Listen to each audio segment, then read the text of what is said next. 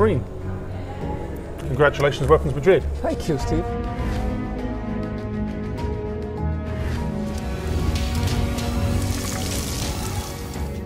We have dared, and I'm using the word dared, to strip down, literally strip down, both the mindsets.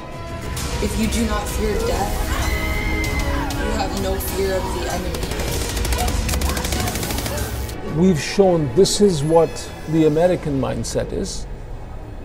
This is what the radicalized mindset is. Now, it's up to the audience to decide which one is good or bad. This is what I have become. This is what you have created. And now, there's no going back. That's AFREEN, the main character who's played by Samantha.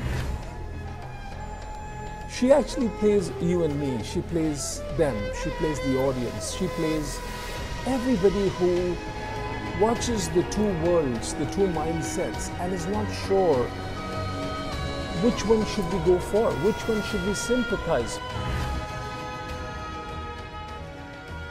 This is your kid. This is yours. Your responsibility. No one can ever take that from you. We would like people to watch the movie and start a dialogue amongst ourselves.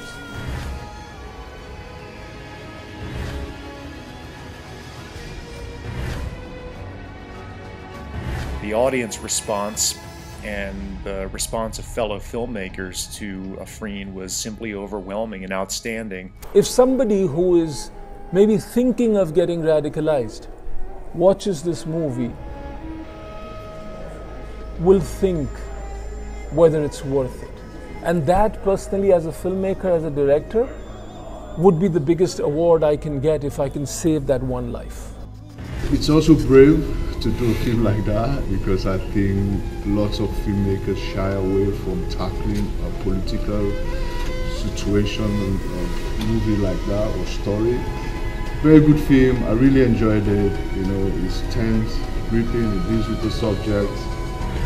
I'm really inspired by this movie because it's super, it felt very personal but also universal. So I want to thank you so much, and I encourage people to really watch this film.